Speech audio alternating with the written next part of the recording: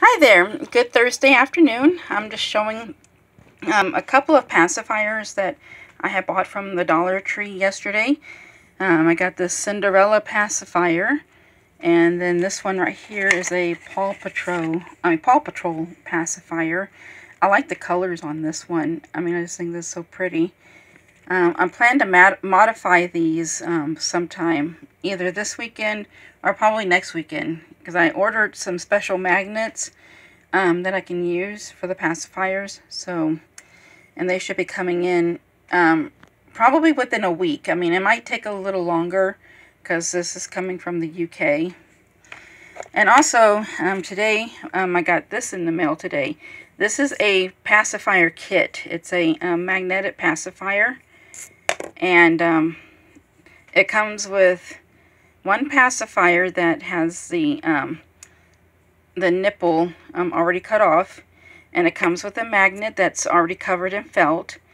All you have to do is just glue the magnet on, but first you test it on your doll to make sure that you get the correct side, so because otherwise the magnet will be repelling against each other. And it also comes with this small tube of glue, which it looks like Elmer's school glue. But I used a little bit of this, the super glue, to fasten the magnet onto the pacifier.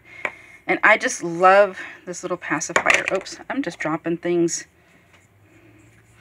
This one, it has keep calm, carry on. And that is my favorite saying, especially given in these uncertain times.